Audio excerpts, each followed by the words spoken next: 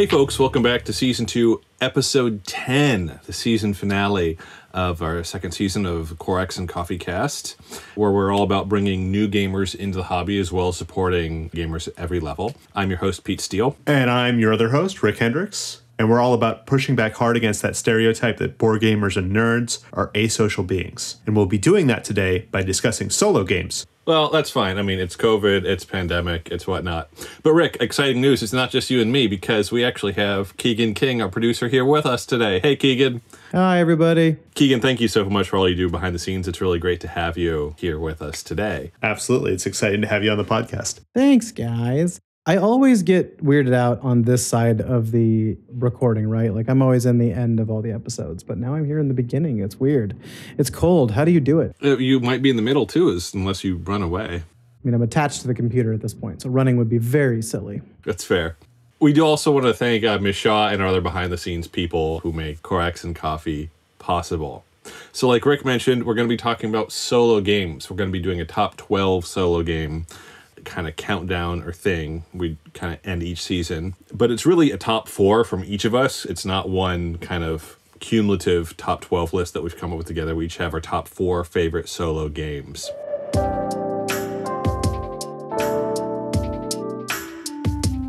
So, Rick, kick us off with your number 4.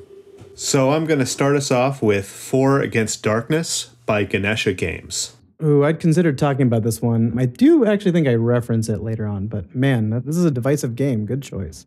Yeah. 4 Against Darkness is a dungeon delver which randomly generates an entire dungeon for the adventuring party you build to explore. So you're playing every character by yourself, no miniatures, you draw your own maps as you go, bring some 6-sided dice, and you're in business. If you're looking for the tactical combat side of your role-playing game in a solo setting, 4 Against Darkness can let you enjoy some of that crunch that you might be missing out on in some of the story-driven games we'll be talking about later. I really like 4 Against Darkness because there's a lot of extra content available. You're very unlikely to run out of new dungeons or encounters. Some of these modules also give you some story and missions to sink your teeth into, and a surprising number will change up the feel of the game significantly with some changes to the rules. What type of rules changes are we talking about? And not only what kinds, but what made the game better for you? One of them that I really enjoyed was Night of Destiny. Night of Destiny changes it from a party of 4 adventurers to focus on a single hero and his quest for the Holy Grail, which really changed the feeling of the entire experience. The best bit was that one you can get for just $2. That's the digital version, but $2, you can't beat that. We've also got a 4 Against the Abyss, which is another one of these expansions, and it levels up your party significantly, and it covers some more of that Underdark feel, where you're starting to drift farther and farther from things that you know or understand. So why is this your number 4? So this is my number 4 because it is a lot of work to draw the map by yourself. It's not necessarily one you can just sit down and cuddle up with quite as easily as some of my others. And no particular shade on 4 Against the Darkness, but some of the other ones are really great. I had kind of the same experience. It's funny you mentioned Night of Destiny. There's also an Alone Against the Darkness, which is a horror one. And obviously I'm the horror guy, so also a lot more compelling. The part that I had the hardest time with this game is that you need to have graph paper. Yep. Which is always kind of a challenging component to have. Like how many people I have it laying around, but not everyone does. Sure. I mean, it's easy enough to get your hands on it, I suppose. I mean, you could certainly do without it if you want. It does make some of the maps a little bit more difficult. So this is an interesting generational thing because while I'd be hard-pressed to find graph paper around my house now, I'm sure I have some. I just remember 20 years ago when I was doing all sorts of hex crawls and dungeon crawls, I couldn't turn anywhere in my room or my space or my house without finding a pad of graph paper. I mean, it was everywhere for gaming, and that's not the case for me anymore. So I haven't thought about that until just this moment. Yeah, no, I completely agree with you. I think that it is a generational thing. Obviously, I do a lot of math stuff in my non-podcasting life, and so I have it laying around. And there's always going to be a part of me that loved doing my own like maps and stuff for D&D, but I haven't DM'd in a while is the other thing. And I think that's a difference between you and I, Pete. I remember you've DM'd a little bit more recently than I have. And yeah, so as somebody who doesn't DM, just plays, graph paper also doesn't show up a lot. Fair. So Yeah. it's just a thing to think about. Yeah. Well, and if you are DMing, graph paper might not play in too much either because it's kind of a small scale. Sure. Yeah. I generally go with a vinyl mat if I'm drawing my own games, because it needs to be bigger and more accessible for more people. All right. And my number 4 for solo games is actually Hostage Negotiator. And I want to say that going back to weird generational stuff, or just generational stuff, when I'm playing a video game by myself, I can't play modern stuff. I can't deal with spin up or load times or cutscenes or anything like that. I just want, cartridge plug and play so I can play for 5 or 10 minutes on my own and then turn it off and go make lunch or go, hang out with the cat or whatever I'm doing. The point is, if I'm playing on just by myself, I don't have the emotional energy to do tons of setup, whether it be a video game or a board game. And so there are tons of great solo games, elaborate solo games, or games that have really wonderful solo modes, but take tons of setup time and breakdown time. And I love playing those games with other people, but I'm not going to do all of that setup time on my own for fun. You want to be able to get in and get out. I want to be able to get in and get out. And there are certainly going to be some exceptions to that on this list. But Hostage Negotiator, where I don't love it as a game. I think there's too much dice chucking, but I love it for its get in, get out, plug and play, solo aspect. You can play this in a cafe. It was released by Van Ryder Games in 2015, and you play as a police hostage negotiator. And I know in 2022... not everyone is cool with the police. Not everyone was cool with the police 20 years ago, and I do understand that as a major concern. I do want to say that a lot of the characters in the game are represented by a number of different minorities and people of color. I think that's great. That doesn't solve the police issue, so your mileage may vary on that, but I did want to just kind of throw out that little PSA and that. So in this game, you're constantly chucking dice. You can play it in 10 or 15 minutes. It's customizable. It's expandable. You can vary the difficulty settings. And you might even be able to get away with wearing sunglasses indoors while you're playing this game. I don't know. With all apologies to George Michael and the band Wham. That's fair. I think a con of Hostage Negotiator is that it is so dependent on the roll of the dice. You might take risks and they might pay off and they might not. But either way, it will not be due to your cunning or brilliant decision-making as a player. It will be due to the dice. And that very rarely, if ever, feels great for a lot of players. I guess it's a way to enhance replayability. It's difficult to add something unpredictable to a game without adding randomness when you only have one game to work with. But so you can't even make an educated guess about what these dice are going to say. Well, sure you can. I mean, they're six-sided dice. I can make 1 out of 6 chance that... Oh, sure, but... You have a 17% chance of figuring it out. But for example, in D&D, I can bet that my character will be good at something that they're good at. Right. And I may be wrong, but it's at least a calculated risk, So in Hostage Negotiator, you have a hand of cards that you can use to take bonuses on certain dice and things like that. Pros and cons of that. So you can make an educated guess to dice rolls to an extent based on the cards that are in your hand. So it's not entirely random in that way. I'm not particularly impressed with the artwork or the graphic design of the cards or the player board in Hostage Negotiator. Designers tried to create some sort of modern age digital realism. And while I applaud the concept, I think that they wanted some sort of grit in the game. That is a very unforgiving kind of graphic design template. And it just didn't quite work. The cards ended up looking kind of amateurish, and it kind of screwed with my suspension of disbelief. So they were going for an aesthetic, and they kind of missed it. Yeah, a little bit. I mean, the artwork very much made me feel like I was playing a game about being a hostage negotiator, rather than making me feel like I was actually a hostage negotiator.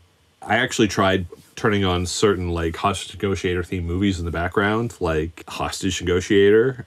That's Kevin Spacey. That's not a great thing to reference right now. I'm over 2, but yeah, we're in a weird spot with the caught stuff already in the cultural zeitgeist. Let's tread lightly here. There's recently a huge uproar on Twitter against Paw Patrol, so there really isn't a barometer we can go with. That's fair. Also, just real quick, Corey Hart. I'm going to leave it in. My mess up from before, but it was Corey Hart who sang Sunglasses at Night.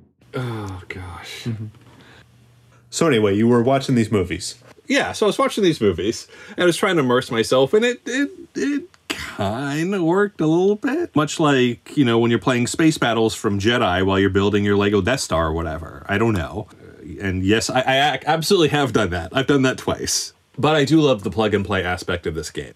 And there are some expansions for it. Hostage Negotiator Career, which kind of adds a campaign element and you're still chucking dice, but it takes it does take some of the feeling of randomness away, even though that dice checking is still there. And then you have Hostage Negotiator Crime Wave, which just adds more content and a storage solution. And you actually do need Crime Wave to play Career. And there are a number of kind of expansion packs, a dozen or so, that you can just add more content to the game. I would encourage people to check it out if you don't mind dice checking. I'd love to see like a Blade Runner style game when you're talking about this, like with a Voight comp test, but like not a super depressing hostage negotiation that ends with like Rutger Hauer, but like an actual fun game like this, especially if you're doing a solo mission, which would be cool. Like Inhuman Conditions, but for one player? No, obviously a game that doesn't already exist and I didn't already know about, and I'm not trying to cover it up, Rick. Thank you. You're very welcome, Keegan. Anyway, moving on. Can you guys tell in the audience that I'm not as used to this as these two? Any dang way.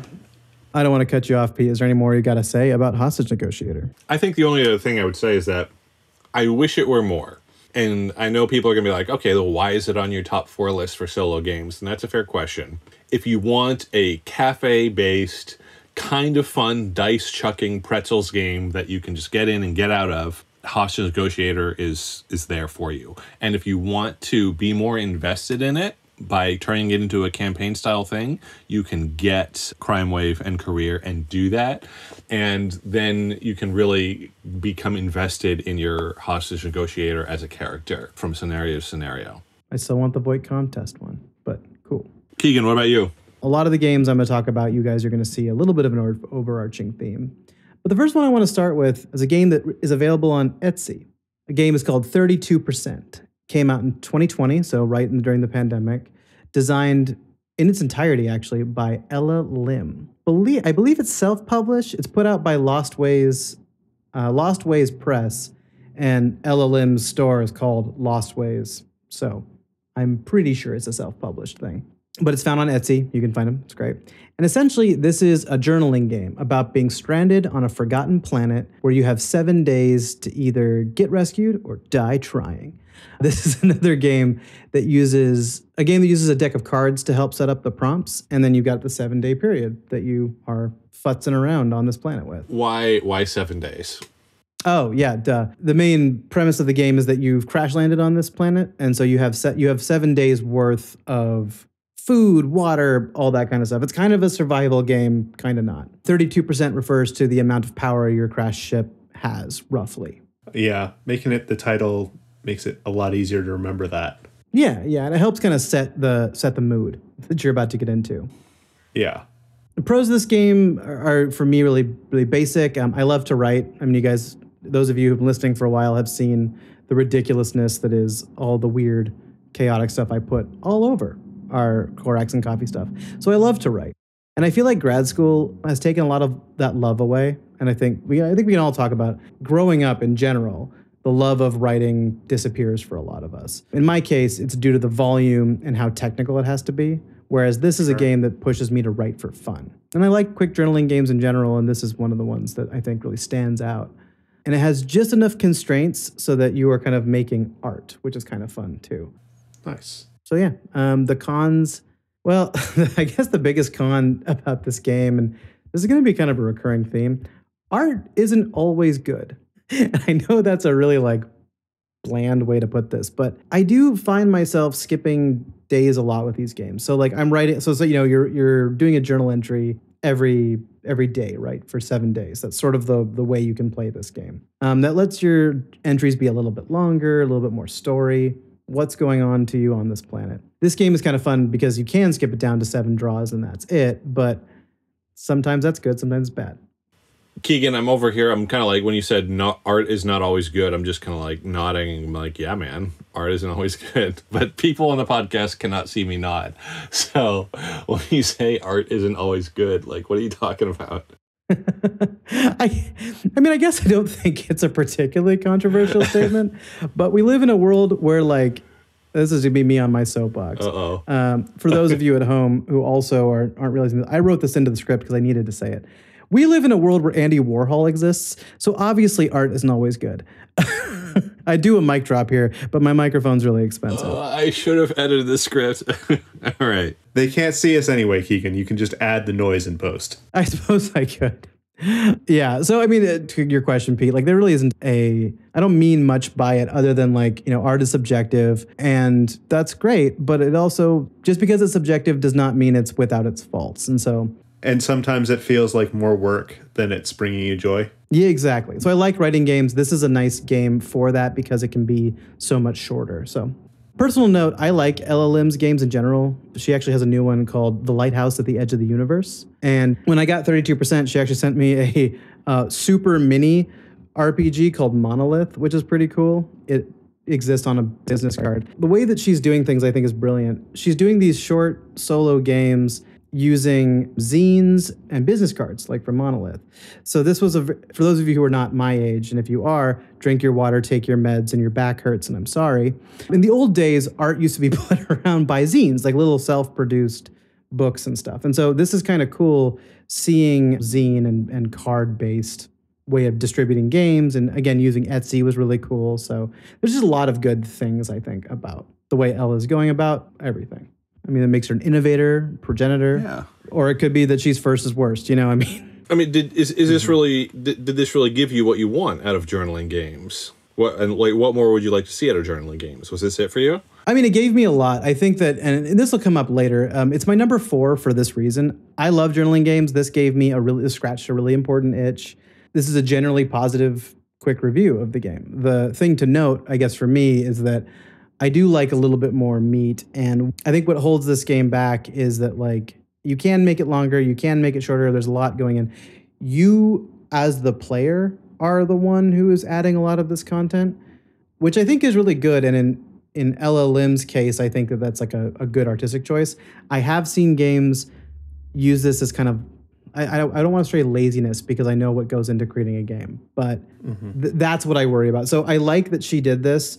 I am worried about future versions. Does that make sense? Yeah, I'm with you. Mm-hmm.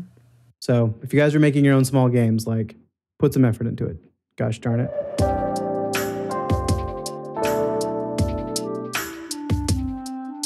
All right, Rick, what's your number 3? So my number 3 is TripLock by Chip Theory Games.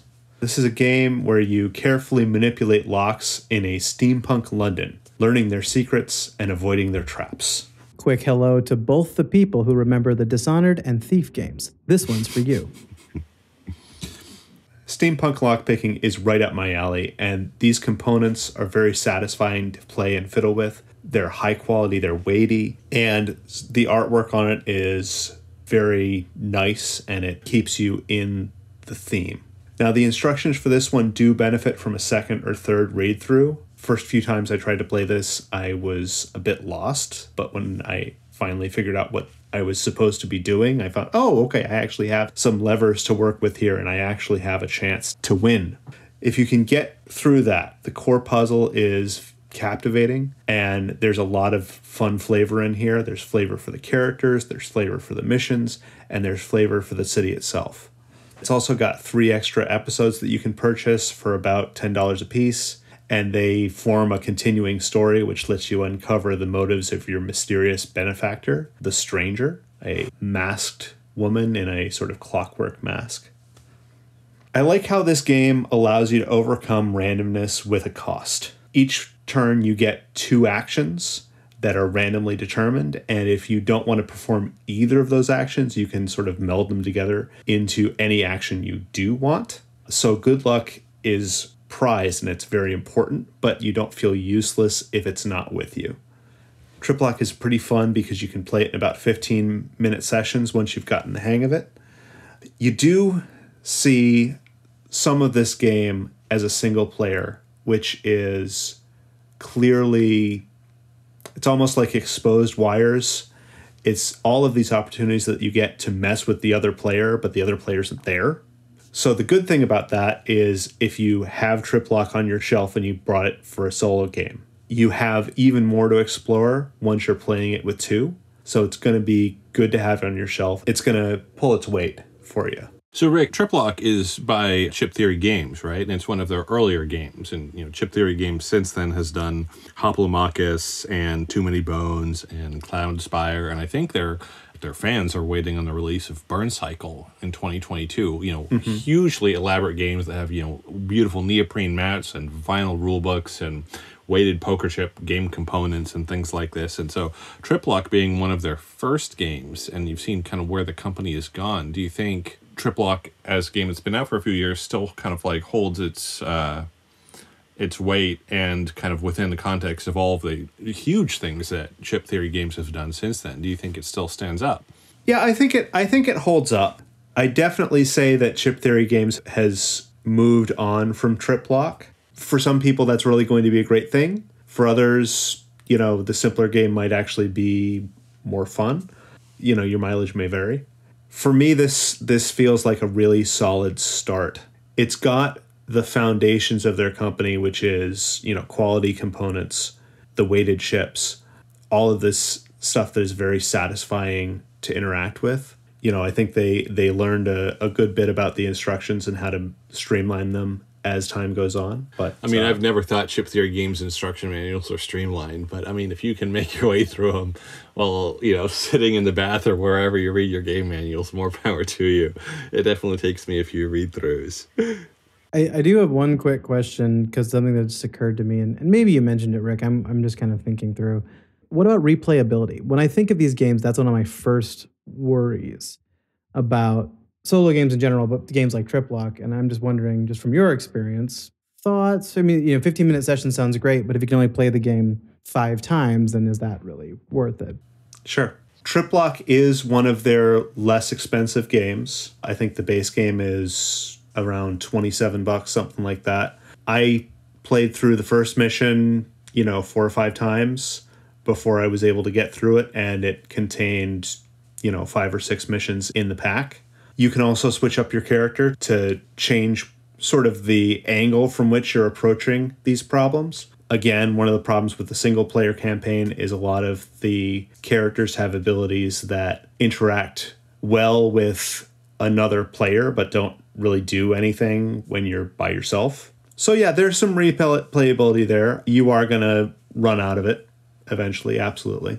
Yeah, for $27, though, that's not terrible. Yeah. I do think that $27 to check out the high-quality components of this company, Chip Theory Games, that's reasonable, right? And that's good because while their Hoplomachus games will retail for, 40, 50, 60, 70, most of their modern games, or more recent games, retail for well over $100. Too Many Bones is, I think, $130 MSRP, and Cloud Spire is maybe $150 or close to it. And so it's not a cheap company to get in with in terms of their products, but TripLock is quite manageable. So, Rick, as a locksmith, TripLock, go.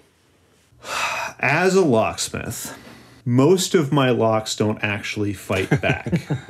And it would be cooler if they did. Would it? You do notice, if you know how to pick a lock, that there are a lot of characters going at these locks with a whole bunch of picks in their hands and no tension wrenches. So this is probably not a game designed by a locksmith. And I can't say it's particularly similar to picking a lock, but, for me, the aesthetic carries it. Okay. All right. It's probably better not to teach people how to pick locks. See, you say that. But actually, if you don't teach people how to pick locks, then people buy cheap locks, not knowing how easy they are to pick. That's fair. And the taboo about talking about locks in general leaves the door open for a lot of companies to sell very cheap products. And we are getting off base. But it's good to know. Locks don't really keep anyone out, right? There are just legal issues if you do. I don't know. If you violate them. It's true. If someone really wants to get into your house, they will break a window or break your door. Rick, this is a family show. You're scaring the children. Okay. I understand that. That said, what we're saying, people, is be afraid. Make sure your front door is lit, because that might be more of a more of a benefit than having a better lock on the door? So this is kind of a perfect transition because my number 3 game is actually This War of Mine by Awaken Realms. Oh, yeah. Lots of lockpicking in that one. It's also a laugh riot. Yeah, 2017 Awaken Realms. This War of Mine, the board game, the tabletop adaptation of the award-winning game, where you have a bunch of civilians trapped in a war-torn city. Locks optional. So there are kind of 2 cycles in this game, a day cycle and a night cycle. And during the day, you'll take shelter in a ruined tenement house. You will remove rubble. You'll search through various rooms, often behind barricaded doors. You're going to build beds, stoves, get tools, get water, get filters, trap small animals. You're going to kind of cultivate an impromptu vegetable garden. You're going to reinforce security in various ways. And should winter come, you'll try and keep warm. And during the night phase, your main duties will consist of guarding your shelter with what very few possessions you have accumulated against bandits and raiders. That's the game. Oof, man. I really do. I loved the video game of this before it became so prescient. This game makes me physically and psychologically ill these days. Not to just have a moment with Pete's game, but it's a Polish developer on the original game, and with current events, it's like this beautiful and incredibly rough situation. I'm glad you brought it up, but it's like, it's, under my skin currently. Yeah, that's fair. That's absolutely fair. Well, and that's, in a sense, part of the game. Is it's supposed to get under your skin. Oh, yeah. It's supposed to be real as opposed to power fantasy. Yeah. I wanted to mention it just for people who might pick it up from this podcast. Like, given current events... 100%.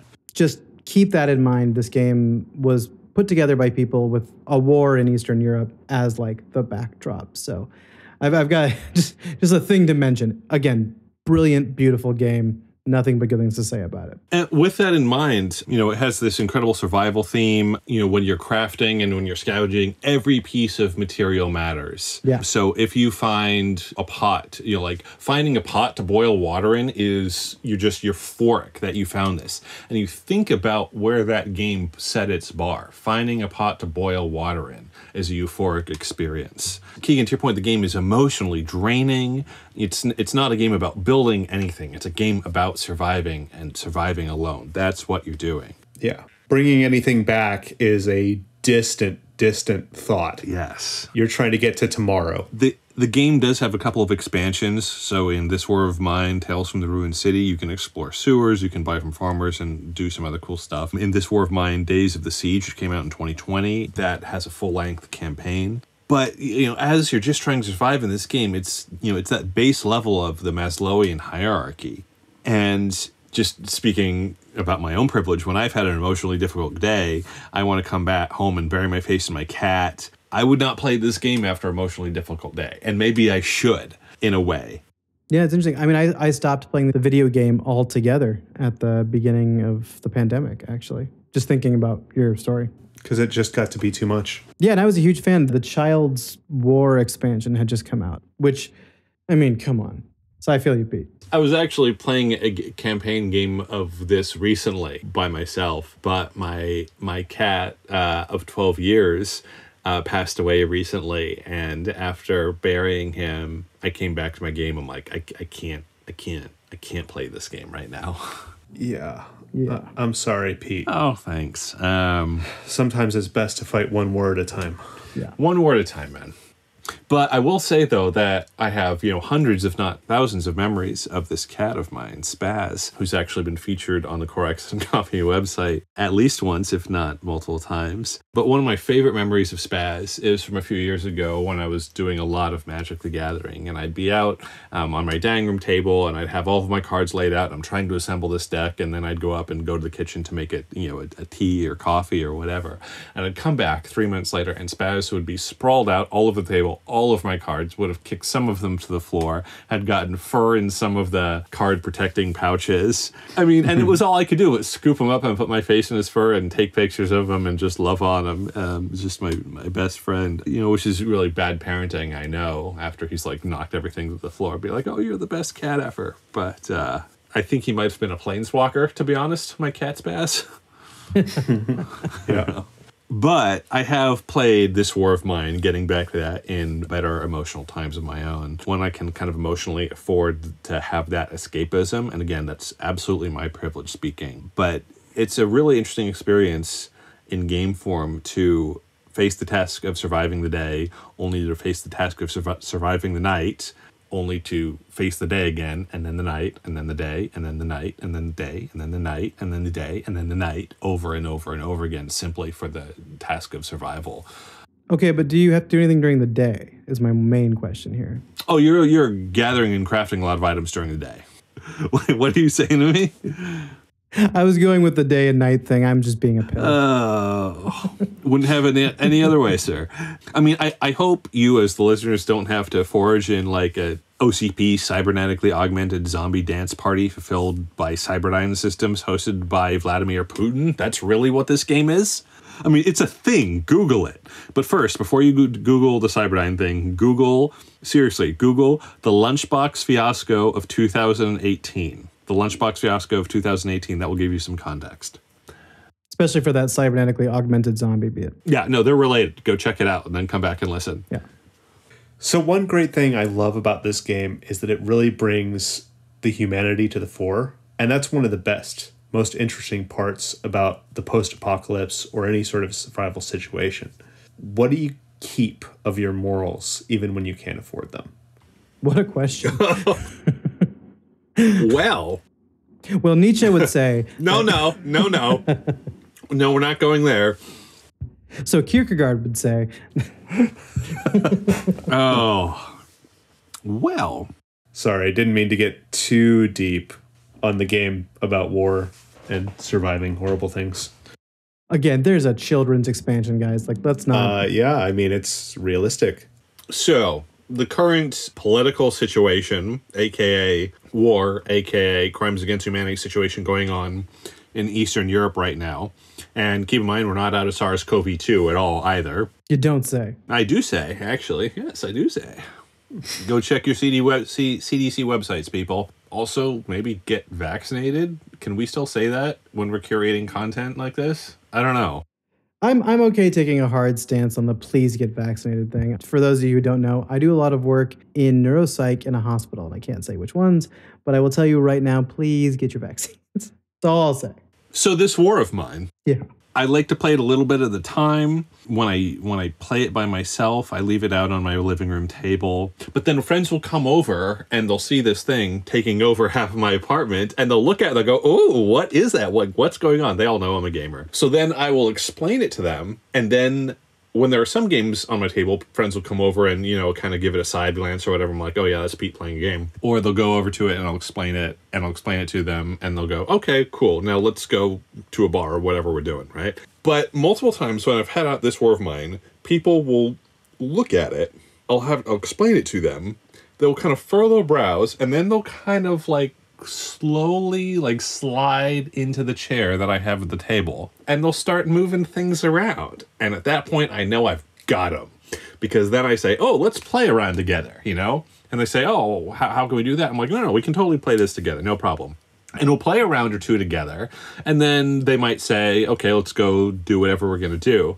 But then they'll leave at the end of the night, and I'll play the game throughout the week, and they'll text me and say, "Are we still alive?" or they'll come back over and they'll say, "Is this the same game? Is this?" And they'll say, they won't say you, they'll say we, because they're invested now, right? They put their hands on the pieces and they realize it was all about survival. I'm like, and I'll have to either say, "Yes, we're still alive," and they go, "Oh, what have you been doing?" Or I'll say, "Oh no, we died. This is a new game." This is something that ropes people in, this base level of survival. That's how you get them. Thematically, it's very compelling. Back to, you guys want to date ourselves. Reminds me of Oregon Trail. Mm-hmm. Like that story you just said of "Oh, these are all my friends and these are people," but obviously more compelling. Just that's funny to me. Yeah. So Keegan, what's your number 3? My games are really in no particular order, but I'm going to pretend that this is the number 3 game. This one's called Into the Dungeon. Good job. They'll never know. You can't see our scripts. But legitimately, a game I really enjoyed, an incredible solo game called Into the Dungeon, also out in 2020. This one was designed by Harry Connor, and they do a bunch of the art in the game, as well as additional art by Felix Mail. If I'm pronouncing that incorrectly, I'm sorry, Felix. Faye Stacy, and Letty Wilson. This was published by Andrews McMeel Publishing. You may not know the publisher, but you know the publisher. They publish a lot of different books. And this is a choose your own adventure book. And you guys remember the choose your own adventure books? Oh, yes. Mm-hmm. I love them. Choose your own adventure has always been it was actually one of my favorite ways to get into gaming and still look like I was reading a book. And so I didn't get in trouble in school. Oh, that's clever. I mean, I used to have a bookshelf full of them, and I think when I started dating, I was like, oh, I can't have these anymore. And I got rid of them, and now I'm like, oh, no, I can't believe I did that. What did I do? You're just dating the wrong people. Agreed. Oh, man. We should do like a confession or something. A gamer confession? Oh, wow. Anyway, not to cut you off, Pete. So at one point back in the day, my brother, who we'll have as a guest on the podcast at some point, actually had 30 or 40 choose your own adventure books. Oh, wow. And I think I did make fun of him for him because I was a bad older brother 25 years ago. But every once in a while, I would sneak into his room and grab some and read them and think they were awesome. And then, like I said, I think I threw some of them away because puberty. I probably owe him some as a present. I feel bad now. Let's move on. Maybe bringing him on this podcast should just be your confession of that and apology, Pete. A whole episode of Pete just being like, here's all the bad things I did to you. How's this board gaming? Okay, different podcast. Maybe we'll do that next year. Yeah. Anyway, Into the Dungeon was what I was talking about. So this is a combination of a rules-light tabletop RPG where you pick characters that have certain stats, and those stats actually help you make decisions about which path to take. So in a choose your own adventure book, typically you've got like, go to page 14 to fight the monster, go to page 12 to open the door. In this, you may have one or even two extra things like, if you have a dex of 3, you can dodge the monster. If you have a constitution of 9, you can take the hit. That kind of stuff, which is really a cool way to do it because like it builds into the replayability, which I really like. Mm-hmm. And different characters legitimately have different adventures, which is kind of cool. Right. And I do love that mix of systems where you can make the right choice, but it's not the right choice for you because your con sucks. Exactly. So... Exactly. What's especially cool about it is decisions that you make can also affect your stats. So to your point, like you could have made a mistake 4 or 5 choices ago that, well, you did have 3 decks, but now you don't have it. So It's just kind of a cool concept. I really dig it.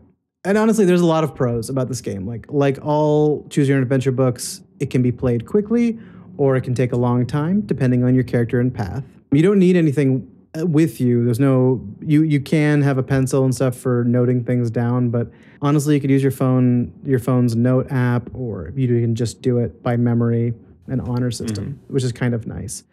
So you can play it in the car, which is one thing I liked about when I was a kid doing road trips. Choose Your Own Adventure got me through a lot of that.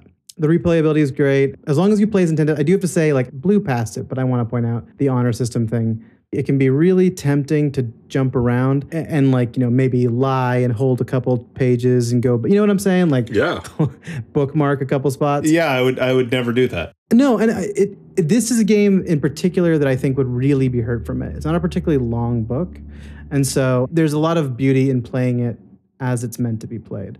So I hate it when people do that. I just want to quickly say that because the pro is huge if you play it the way it was intended. A really neat thing too, this is it's more personal, but it's just something I think about a lot. Pete, you kind of mentioned back with Hostage Negotiator about diversity representation. Yeah. Well, Harry is particularly cool. They're known for their art being this sort of mixture of gender presentations, mixture of racial and ethnic presentations, a lot of non-binary stuff, a lot of that way sort of anyone can put themselves on the game. They're also really well known for their art of the Together Studios Adventure Zone. Great comic if you guys haven't read it, but it's a big LGBTQ comic. And on top of that, Harry's been brought on to do the art for the Adventure Zone game, the Bureau of Balance, which is okay. Neat. Yeah. So really cool stuff. I haven't played it yet, but I like Together Studios, so I think it'll be fun. But it can't all be rainbows and sunshine. The cons really won't be surprising to anyone who has played, I don't know what word to use here, but has experienced a choose your own adventure style game. You do run out of content eventually. As I mentioned, it is a little short. So this game has a lot of branching paths.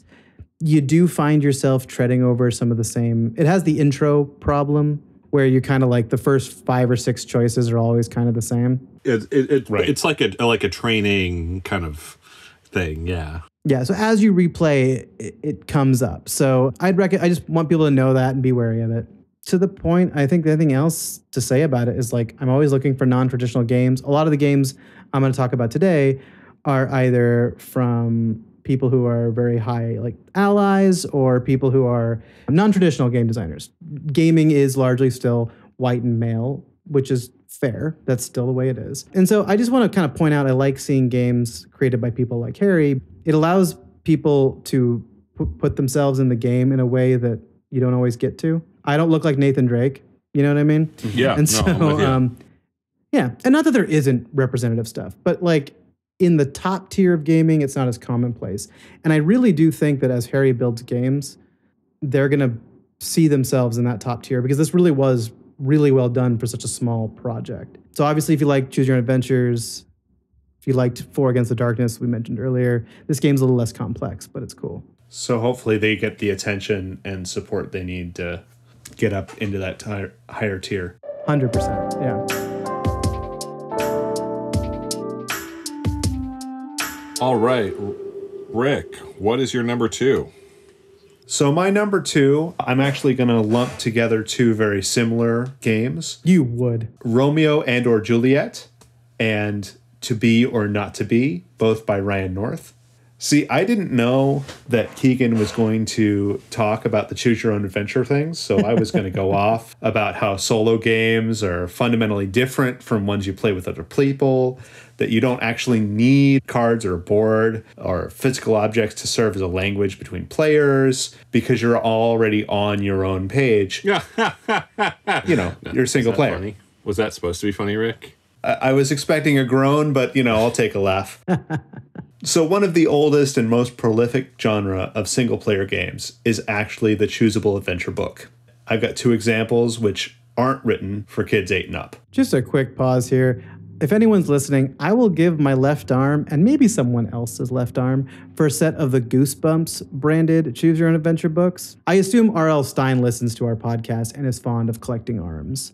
I mean, he must. He has great taste. Just so our listeners are informed consumers, I have known Keegan for a long time, and every 2 or 3 months he will say, Pete, I will give you my left arm if you do this. And I'm an idiot, so I always do it. And then he gives me some weird thing.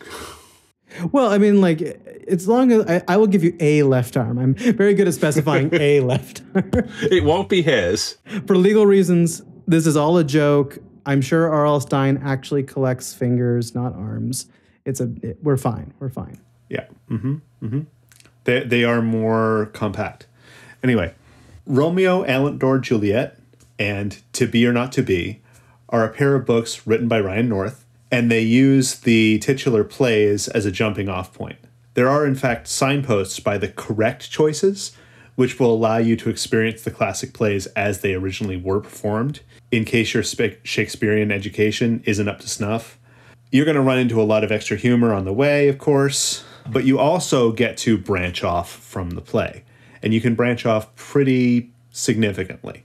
You can play things from the other characters' perspectives. You can fight in robotic mechs. You can end the story very quickly and very sensibly, or you can find yourself in a even worse, terrible ending than the play ends up in. For 2 of the biggest tragedies, that's saying a lot. Yeah. It gets worse. Like the Choose Your Own Adventure books many of us remember, these books have decent replay value. Part of the fun is finding every crazy choice and grisly end available to you. They'll run you $20 a piece. They're easy to store. They're eminently regiftable, and that's a feature that's handy for many solo games. They're full of funny pictures, modern humor, and sudden endings. I'm going to disagree with Keegan here and say you should keep those fingers in your old places, because sometimes in these particular games, you just make a funny choice and then you're immediately dead. So, why not go make the other one? Yeah, that's fair. I mean, I love Ryan North. He's been one of my favorites ever since he did dinosaur comics back in the day. So I'll give you that. I'd really love to see what he would do with a more traditional RPG or more board games, like especially with something like Starcrossed being right up its alley. See, folks, my comments can be helpful. I am an agent of chaos, but I do contain multitudes. Even the slot is helpful once a day? Even a broken clock doesn't mention horror twice a day. Speaking of horror, I'm actually going to mention my number 2 now, which is horror-themed, which is Arkham Horror, the card game, which came out in 2016 by Fantasy Flight Games, and it is still supported 6 years later. So it's a living card game, which is, it's not customizable, but, it has a number of expansions, but in each expansions, they're guaranteed the same card set. So it's not a true customizable card game. It's a living card game, or if it's a generic, it's a iterative card game. In Arkham Horror, the card game, you become a character within the fictional Massachusetts town of Arkham, created by H.P. Lovecraft.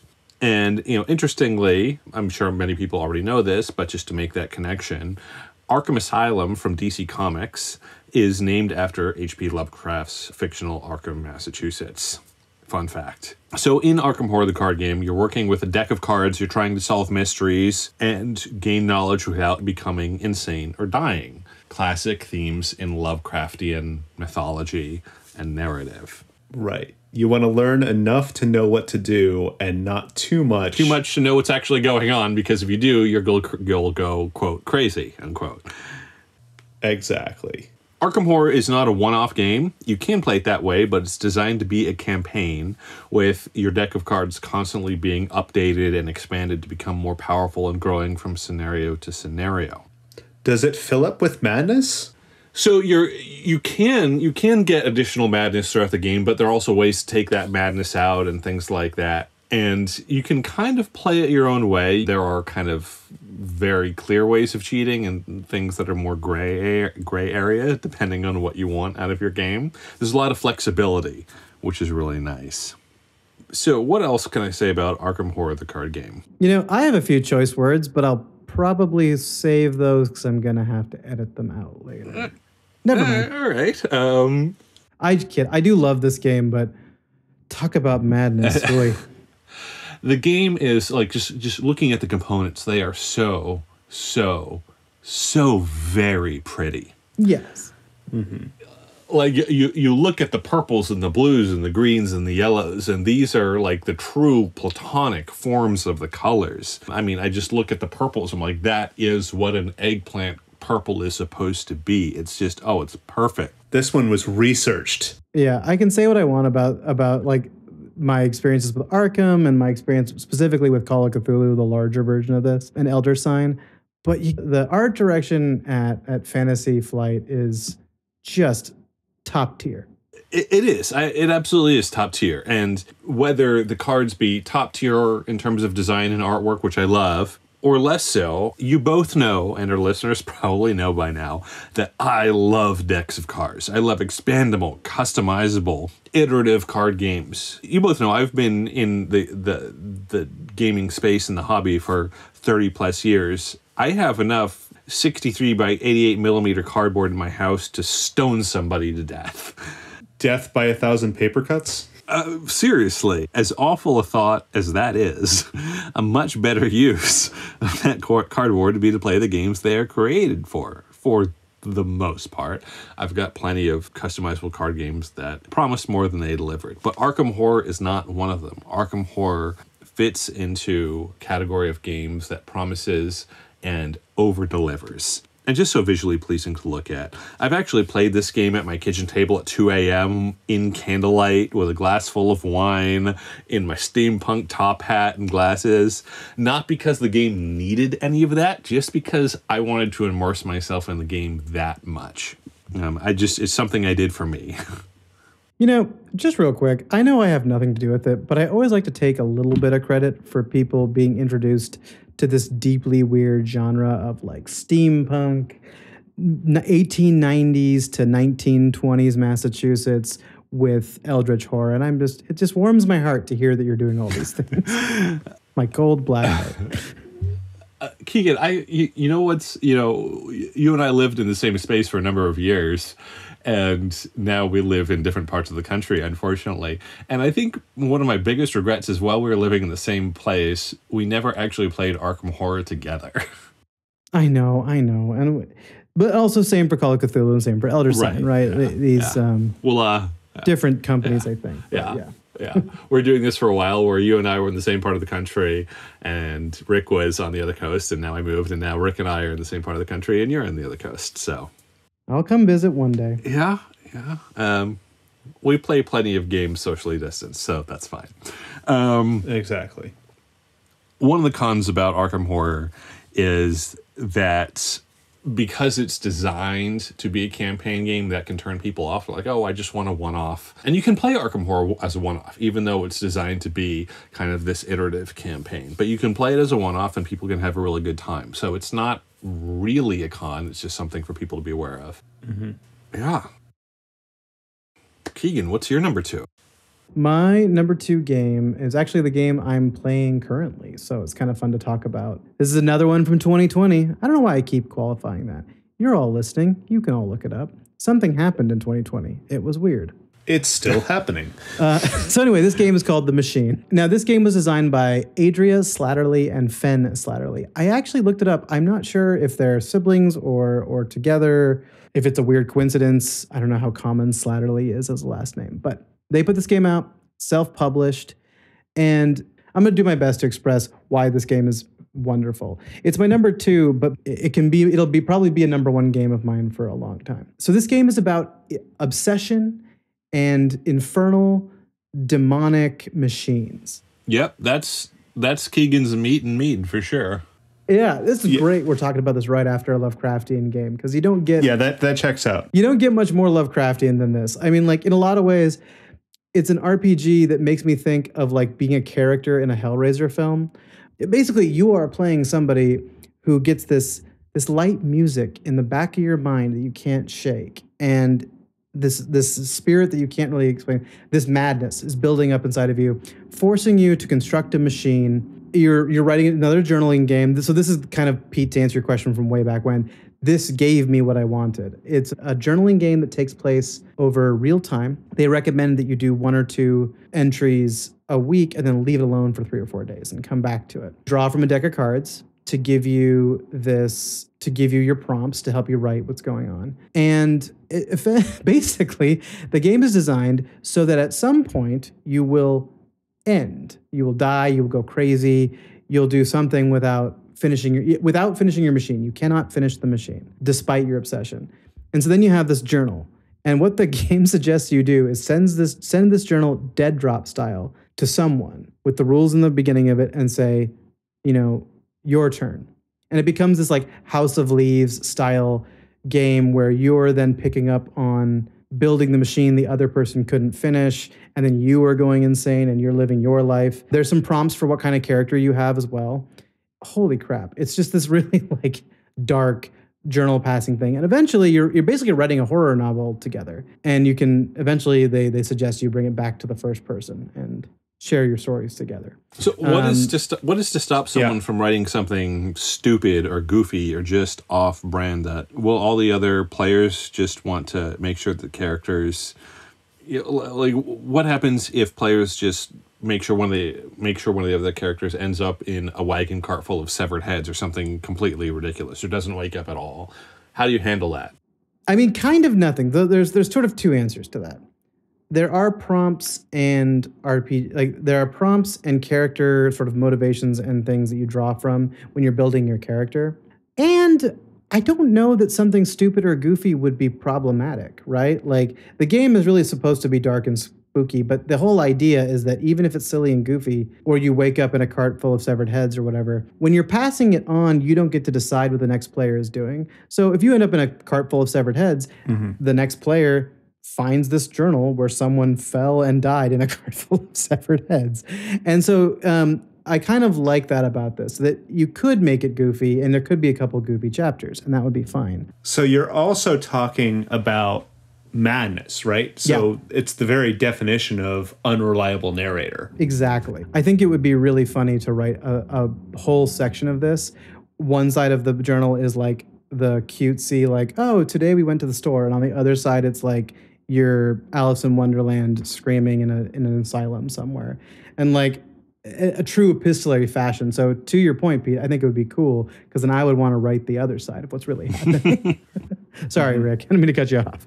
Yeah, no worries. And it also gets to the point where you could probably spend a decent amount of time just trying to investigate what you're already building. Yeah. Not so much adding stuff yourself, but like, hey, so this thing doesn't seem to be doing what it's supposed to be doing, but I'm not sure what that is. Yeah. No, and that's one of the beauties of games like this. I mean, especially for like a $5 PDF, this game is like choice because you can do a lot. We're already, the three of us, building on what we could be doing in this game. That's one of the things I love about it. This conversation would be a conversation you can have with the other people you're playing with. To that end, I do want to point out that a rule in this game that I really like, they recommended doing an out-of-character sheet in the beginning. Rick, you kind of talked a little bit about this in your LARPing thing. So this is kind of a LARP in this way. Out-of-character trigger warning sheet that players are supposed to fill out to be like, I'm a horror fan. We can get a little dark. We do, I have seen all of the Saw movies. I can tell you the deep background story, if you'd like, of the Saw films. So that means that I could write something that could be pretty gory. What I like about it is that this trigger warning thing helps it stay a little bit lighter if you need to, or for if people want to avoid that stuff, they can. And then the silly and goofy person would also be expected to be to write a little blurb like, hey, this gets kind of silly at this point, or maybe skip this section, I'll reference it enough. And so there is a little bit of hand-holding among the play group. It's like an RPG being done asynchronously, if that makes sense, and over months. And I think that's important because games and stories are real. They can do real things for us. And that also means they have the potential to cause real harm. So being a little bit careful about them and, again, talking about your safety expectations, talking about your table rules, etc. You can invite somebody over to play your games, but if they don't follow your table rules and, feed your pet something they're allergic to, that has a real cost. So it's important to talk about these things. Yeah, especially, I think, because we're talking about solo games, right? And so this is a game that the expectation is that you're not playing among other people. When I'm done with my journal piece, I will have not been interacting with anybody I had played with. That's the way I'm choosing to play it. And so, those trigger warnings are so important because you're not going to have people to decompress with afterwards, which I think is kind of your point. Yeah, absolutely. I got to be honest with both of you. I had a really hard time coming up with cons for me personally. And I want to acknowledge that this is basically a bunch of writing prompts and the game can get dark as hell. And so this isn't going to work for everyone as it's built. And for me, it's beautiful. So the con here is mostly read that trigger warning thing. And also for people who are passing the game on, consider the people who you're passing the game on to. You can only think about one degree of separation, but think about that degree of separation, right? Mm-hmm. And maybe warn them before you send this in the mail. Yeah, exactly. And I don't want to jelly anybody's jam, but that's what I want to be careful with. As a fan of horror, the pickings are slim for really good horror, especially in the solo space.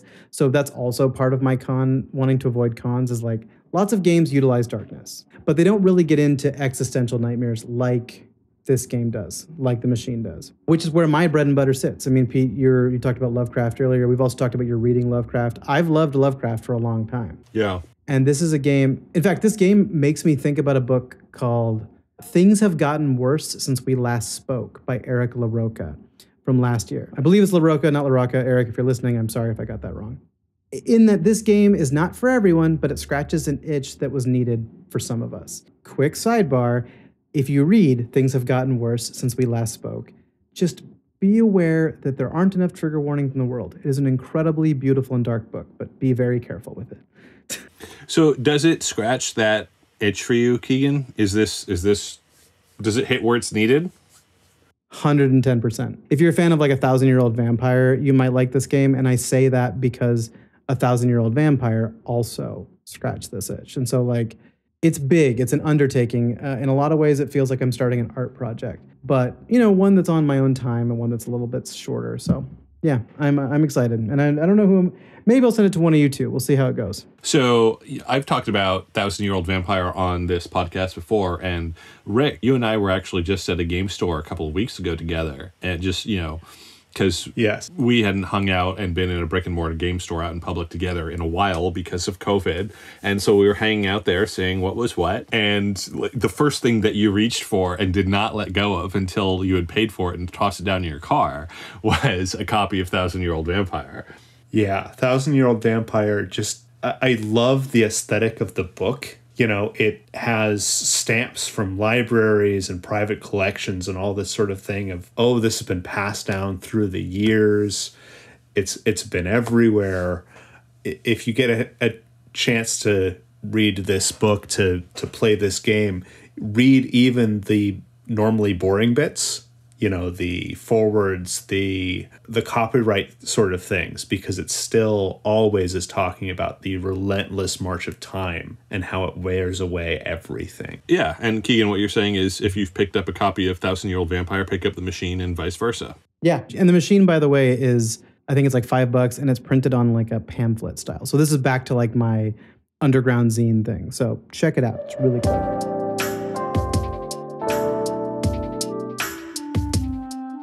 All right. Rick, what do you got for us? So my number one game is actually Box One by Neil Patrick Harris. Hang on. Didn't Neil Patrick Harris come up with a game called Amazed or something like that a few years ago that had like a score of like 4 on Board Game Geek or something ridiculous? Like, come on, man. Yeah, please tell me this is better than Amazed, because like I love riddles, but like basically Amazed, just for you at home who may not have played it, it's effectively the 300 best riddles or puzzles to read on the potty book, but in game form. So like, I really hope, not to stop you here, Rick, but... And like make no mistake, Neil Patrick Harris, I love you. I think you're amazing. You're incredibly talented. I kind of want to be you. But yeah, Amazed was terrible, so this better be better. Rick, go. Since we've jumped on Amazed, let me talk about Amazed a little bit. Amazed is a team game, which is a bit like Trivial Pursuit in that you're moving around the board and you're trying to deal with challenge cards. In Amazed, those challenges are puzzles instead of trivia questions. You've got cryptography, you've got images, and you have to get some sort of a meaning out of them. And when you have completed enough of the puzzles, you get to the end of your journey and you beat the other team. The real problem with Amazed is there's no reason to do any of the puzzles. Which seems like a pretty big oversight considering it's a board game. Yeah. First of all, there's very little replayability because you run out of them quickly. And there's also just no stakes at all. It's, oh, here's something that you could do. All of these things are mildly interesting. But again, it's complete 250 crosswords and somebody wins. Okay. But you're not talking about Amazed. You're talking about... I'm not I want to say you're talking about Amazed. Square One, but that's like a 1980s TV show about teaching kids how to do math or something. What's the name of this game?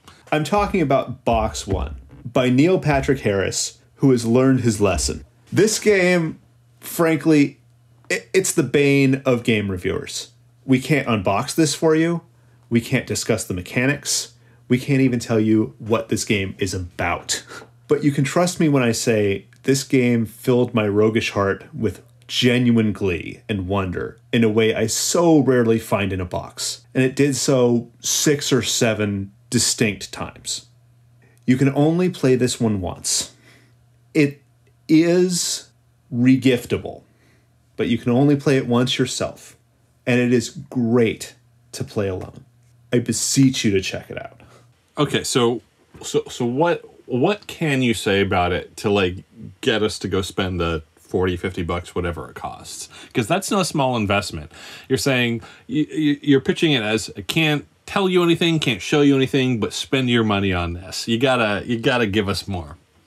Box One evolves on you.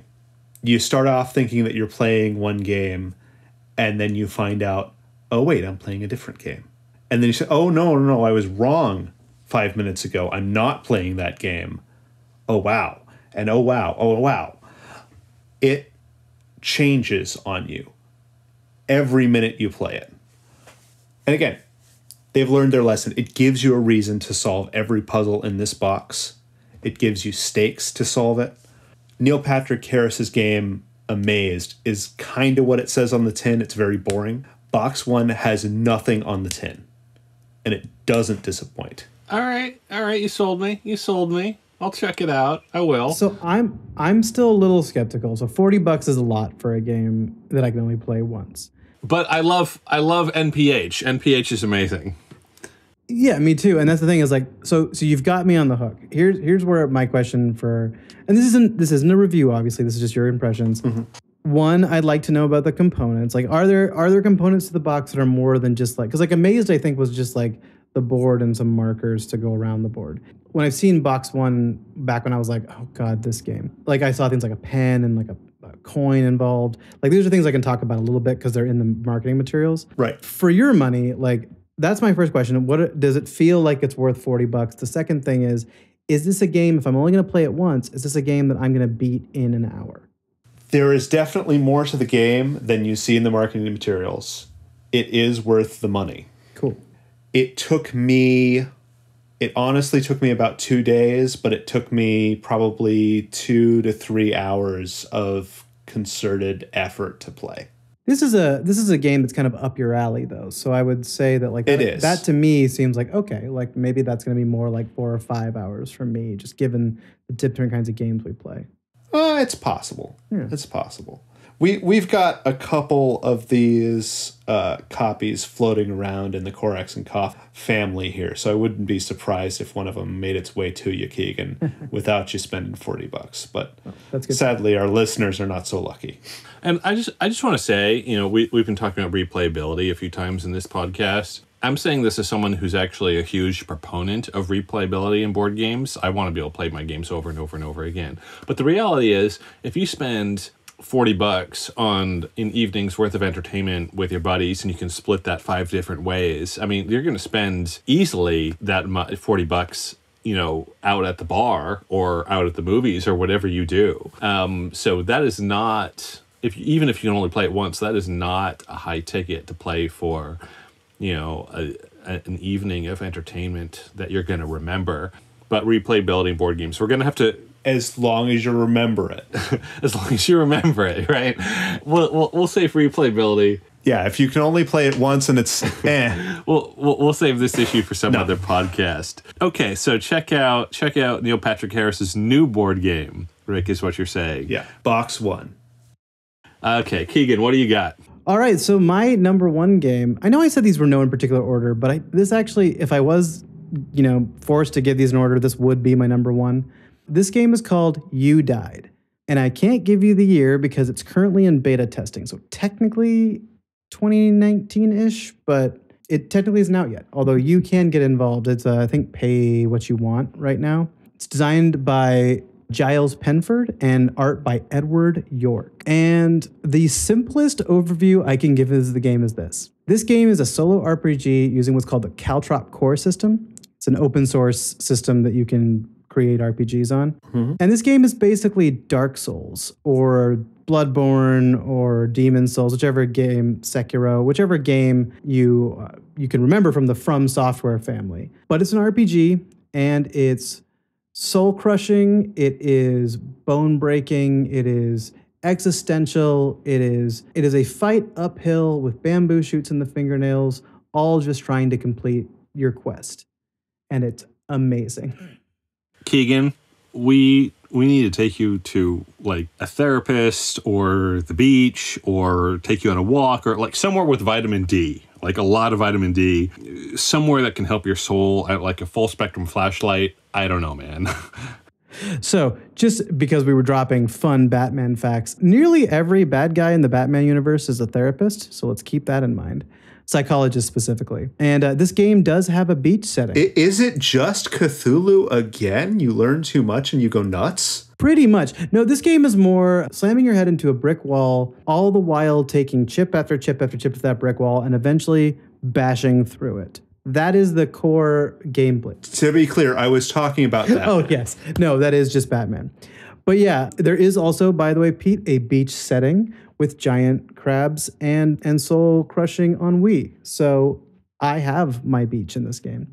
Way to ruin the beach for me, dude. They found a way to mimic this oppressive, apocalyptic fantasy setting that Dark Souls and all of the From Software games just nail. And they mimic the leveling up system, which is really cool. where sort of like in D&D and any other leveling up system, but the more you want to buy like more and more points in your strength or dexterity, the cost goes up, so you have to kill more things and grind more things. But if you die, you lose all of your progress. So keep that in mind. The game is played over 3 acts, and then you get a boss battle. You use deck of cards to help you build those 3 acts. 7 of clubs is a certain monster, and ace is a boss, that kind of thing. And if you survive, you win. You make it all the way through all 3 acts and the boss battle. And if you don't, you die. And the game is just done. Your character is gone. You have to re-roll. So the question might be, Keegan, what are the pros? Well, self, let me tell you. There's very few components for such a big, intense game. So that's one of the main things. As I'm describing it, I can find myself being like, oh, Keegan, you are making it sound like this is the most Euro of Euro games ever. And it's not. So it's very, very few components, primarily using dice rolls and decks of cards. And they even recommend using like D4s and pencil and paper to kind of track things. You can use D6s, actually, to track the game resources, and D4s help you win during combat, helps you decide what you're doing. Only those 2 dice, which is kind of an interesting thing. So, I liked this game for that reason, because I know for me, I have like 4 bags of dice, and these dice just sit around. So I'm always looking for games that are not D&D necessarily, or not big tabletop games that let me use those dice. And the D4 doesn't get a lot of love. No, it doesn't. Although I assume it must in a system called Caltrop Core. Yeah. In addition, I can also I can feel the audience pulling back, and I can feel you two pulling back. There are cons to this game, aside from the whole, staring into the darkness and slowly thinking about your own existence. I spend most of my life trying to come up with coping skills to avoid doing that very thing. Yeah, this game is not going to help you. And that's sort of my first con to this game. It's a number 1 for me, but this is I keep saying this is good for me because Dark Souls is already not for anyone, which is the understatement of the century. Difficult games are fun for me because I like the oppressive. Sorry, did you mean everyone or anyone? I meant everyone. Okay. Because you said anyone, and it sounded very accurate. Yeah, that was a Freudian slip. So the Dark Souls is already not for everyone. Difficult games are fun for me because I like that oppressive, dark world, and I like the idea of tabletop RPGs that fall into this. Pretty famously, I'm a huge fan of the Bloodborne board game series. This is kind of the same thing, but it's definitely a dividing line. The thing that came to me when I was thinking about this whole game was that people like to win. And if you like to win, this game is not for you because it's more like Tetris in that you can't win, you can only not lose as badly each time. In my own playthrough, I sort of found myself realizing that when I had won, it was a sigh of relief that I got to stop playing, if that makes sense. But that didn't make me want to stop playing going into it. It was more like running a marathon than anything else. And I can really understand that people may not like that. Winning is generally the reason we play games. So here's the question. You say this game is difficult. Yeah. Is it the sort of thing where you can get good and win? Yes. Or is it just that bad in terms of luck? Yes. So I should clarify. It is oppressive, but it is definitely winnable. And you do get better. And much like the roguelikes and the Souls-like games, as you spend money on your I can't remember the word off the top of my head they use, but the soul energy to buy your levels, you do get stronger, and those things don't go away. Once you've bought the extra points for your character, as long as your character's alive, they are getting stronger. And there are healing items and stuff too. So like there are parts of it it is forgiving. It is not unfair. Right. I think is the best way I can put it. Gotcha. Important. One last thing I wanted to point out about this game, You Died currently has a very cool community. There are Reddit boards, there are message boards in general, there's a Discord server. Because it's a beta, people are talking about ways to improve the game. The creators are incredibly responsive. I mean, it's really a cool community. But coming from video games, and this is another thing that I think may have already turned people off, and so I do want to mention it. The group that follows the From Software games is incredibly toxic. And in a way that is like, I'm not being controversial saying this. And so currently the community is great. I do worry a little bit about games like this entering the tabletop RPG space because I worry that people are going to become toxic. You know what I'm saying? Like it becomes an attrition battle thing, and it's just not what I'm about. So right now it's great. I do worry about more games like this. So hang on. Pause. I'm not sure this is something that we should be talking about in this space, about criticizing other groups for being toxic. I don't know. I feel like it's pretty important to mention that, like, because like the attrition battle gaming thing and the you have to get good or you suck community has really taken a huge hit out of the like From Software community. So like I think it's worth mentioning because I think people will be, I don't know, people like I was worried about it with this game. That's why I even took the time to become part of the community. So I don't know. I think for fans of this that are already sold on it, it's important to know this is a pretty cool community. So you're saying, you're saying it's cool or it's toxic? I don't understand. The From Software game community is well known in the industry for being incredibly toxic. Yeah. This game community is really cool. And I worry about it becoming toxic, so people should be cool. Okay, all right. That was my whole point. All right, cool. All right. And I'm coming at this from a fan, so I should specify this is a well-known thing in the fandom. Obviously, not everybody is toxic, but there is a toxic element that's fairly loud, and maybe that's the more fair thing to say. And I hope, as I see more of these games enter the tabletop community, that sort of get good scrub, you know, you suck because you can't beat the boss with no weapons.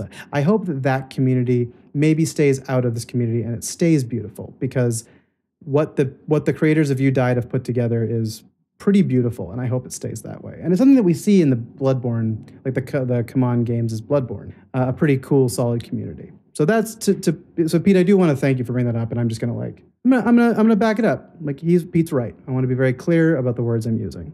You are right, I think, in saying it's a vocal part of the community that is negative and, you know, bullying. One good counter to that is to make sure that you're loud about your positivity in the space, because it's very easy to just stay silent when people, you know, come in and move on in on your community. Yeah, it can be important to give some pushback and encourage people who are new to the space. Yeah, I think Pete's doing good modeling for that. So these are not simple. These are important, but not simple problems to solve when it comes to any community, especially one that you feel like you are a member of and are invested in or passionate about. So, 110%. I hope it is both a boon and a concern that we're all sympathetic to. Should we talk about my number one game, which is? Yeah, I think we should wrap this up. We're getting late. Yes, let's. Yeah. So getting back to the games, although, you know, things about a community are critically important. So Keegan, I'm really glad you brought that up and we talked about it. I mentioned that in solo gaming, for the most part, I have a hard time being emotionally invested or committing the emotional energy, more accurately, to setting up games that take 20 minutes, half an hour, if I'm playing them on my own. If I'm playing with other people, I'm all about it. On my own, it's harder for me. I would say that Arkham Horror, the card game, and games like This War of Mine are kind of at my limit for the most part. But a game that I will set up again and again and again and again and play by myself is Mage Knight. Mage Knight. So is that like power gaming, min-maxing jerk at the table? Or is there a different thing? It's that, but it's being awesome and looking darn cool while you're doing it. Okay. I gotta say this was a tempting one for me as well. So like Rick and I had to fight for putting who was going to put this game on their list. Well, I'm excited to hear about this. I don't think I know Mage Knight. Yeah, and Pete was better optimized, so he wins this round. Again, min-maxing. So base game was released in 2011 by Wids Kids. I actually own currently. I had the original Mage Knight, but I traded it a number of years ago, and my current edition of Mage Knight is Mage Knight Ultimate Edition from 2018, which contains the base game, as well as the Lost Legion expansion, the Shades of Tesla expansion, the Krang character expansion. Wait, did you say Krang? Does that come with a Terradrome, or is that sold separately? I mean, that would be awesome. Actually... Hello to the three people who that joke was So My parents are in the process of doing a cull in the house that they've had for decades. I don't know if they'll stay in this house for another 10 years or not, but they're culling some stuff that they've collected. So they're going through, box after box after box. And my dad will send me pictures of some of the stuff that he's unearthed from our childhood. And about a month ago, he sent me a picture of a drawing of the Teenage Mutant Ninja Turtle Technodrome that I had drawn when I was like 8. And it was horrible. It was like this wireframe drawing of the Technodrome, but it was clearly my art without a signature. And he was like, does this belong to any of you? And I had to text the group, my siblings and my dad and my mom. And I was like, yeah, that's my artwork from when I was 8 years old. And they made fun of me. So you kept it, right? Your heritage is important. It's not that I kept it, it's that I said to my dad, please don't throw that away without consulting with me. Because it's not something I want in my house, but it's not something that I want destroyed yet. I don't know. Childhood is weird. So Mage Knight. Corax and Coffee is not taking a hard stance on protecting our heritage. Mage Knight is an amazing game that you can play solo as well as with your friends. But it's got comprehensive integrated rules text. The expansions have new cards and new miniatures with alternate paint jobs.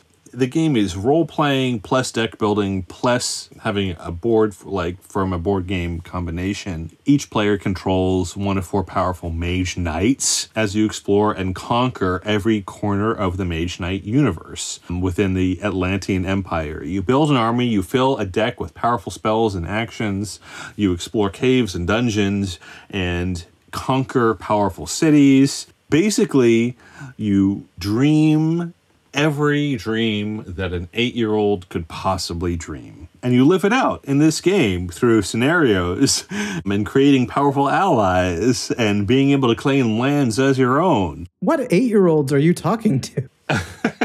The Prince was supposed to be a satire. Okay, sorry, that is a joke for one person. No, I think I might have been talking to 8-year-old Elon Musk. I don't know. We hate you, Elon. Hey, Elon, come be on our podcast. We're cool. I'm gonna edit in farts. I'm gonna edit in so many farts when he comes on. So so Mage Knight is what we were talking about, Keegan. And it's a role-playing game in a box. It seems like you might be stretching solo game a little bit here. I know we all have, but No, we have. But many of these games you can play with other people, but you can play all of these games, including Mage Knight, by yourself. And I have played Mage Knight by myself 3 or 4 times. I've gone through the entire game. I've committed dozens and dozens of hours of playing this game on my own. And it's a game that not only do I play at the table, but when I'm not at the table, I think about it on my own. It calls me back when I'm away. And I feel a drive to re-engage with the solo campaign when I'm not there. And when I'm back at the table, I'm so glad that I have. I'm happy when I do. So one of the best things about playing Mage Knight as a solo game is it is so fiddly. You have so many systems and so many very important choices. And when you're playing by yourself, there's nobody else to be rude to by actually taking your time and actually making those choices. So I've found a lot of people actually believe that Mage Knight is better played alone for that reason. Interesting. Rick, I think you're absolutely right. And because it's so fiddly, I can spend 15, 20 minutes diving into a rules explanation and not worry about other players becoming impatient because they're waiting on me for their turn. I can just read for 20 minutes, pace around my apartment, think about what I want to do based on how I want to interpret that rule, and then come back to the table and be like, okay, all right. You can go for a run and come back after inspiration strikes. Exactly, and be like, okay, based on how I understand that rule and based on my current game state, I'm going to do this. And in my table rules for multiplayer games, that's all very strictly frowned upon. Right, yeah. You can't do a rules lawyer for 20 minutes and then go for a run and then do a stretch session and then be like, let's refresh and then come back to the table. Everyone will have left. But you can do that when you solo game, which is wonderful. Because you're the only one who cares and you care about this, so figure it out. I will say, though, that Mage Knight has all of the wonderfully dripping and delicious thematic component delight of 1950s fantasy pulp.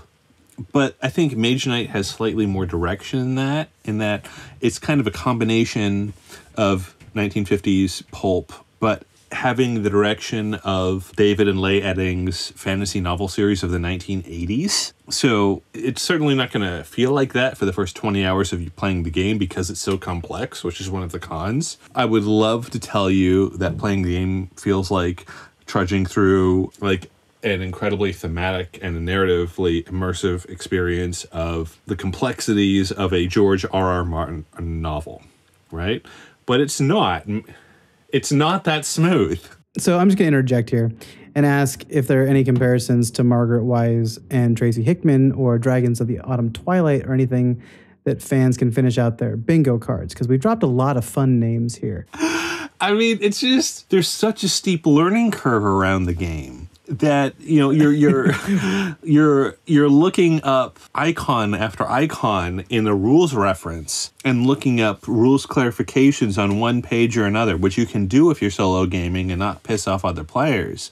Mm-hmm. It really feels like you've walked into George R.R. Martin's office and he's gone on vacation, but you're seeing all of these, you know, posters and diagrams and like charts and marker lines of things going to, you know, family lineages and things like this. And, you know, just all of his notes without a novel. And then with him on vacation, you just have his notes and you have to basically construct a novel based on George R.R. Martin's notes. And that is what playing Mage Knight feels like. And you're on your own because the show is now caught up to the writing and everybody needs to know what happens next. It feels a little bit like Stephen King hugging Orson Scott Card while they're hanging out with Mary Shelley. I'm sorry, we're just dropping all these names and I got to pick them all back up.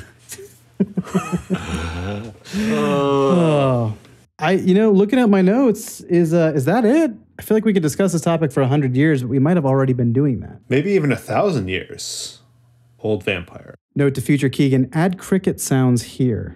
I don't even know what we're talking. Honestly, I think we are getting close to the end of time. What do you think? Yeah, we gotta wrap it up here. That is, we actually made it through our top 12 list as we define it, which is 4 games that Pete likes, 4 games that Rick likes, and 4 games that Keegan likes within the genre or opponent structure, more accurately, of solo gaming or games that can be played solo. And one game we all hate called Amazed.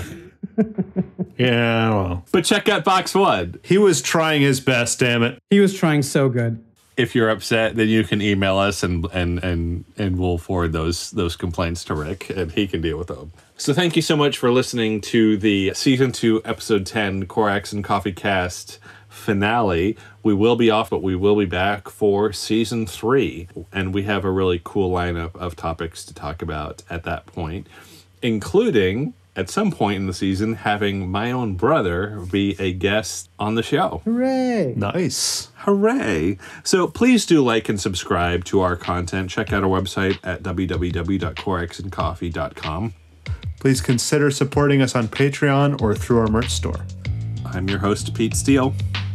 And I'm your other host, Rick Hendricks. And I'll be recording a fun outro, but for now, it will always be Keegan King. We hope to see you at the gaming table soon. Until next time, take care, stay safe, and please be well all.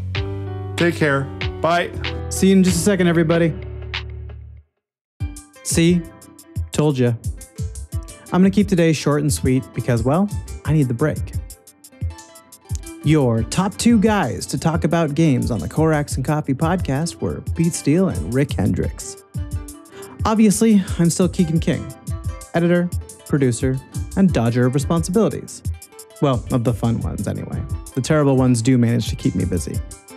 Joking aside, it has been my pleasure to work on this show and have the help of some amazing people in the background, including our patrons and people who buy our merch, and even people who review us in strongly worded voicemails. If you feel like supporting us, you can rate, you can review, you can find cool stuff on our merch store, you can read our content, or you can just come hang out. We've got social media and everything. We're going to go on a little bit of a break, but we will see you soon. We will post updates on our social media and on the site, so keep your eyes peeled. You'll also have more content like unboxing videos and previews and reviews and all kinds of stuff. And next season, there'll be some weird show notes. Maybe if you guess all the songs that season, I'll send you a sticker or a shout out or something. Maybe not.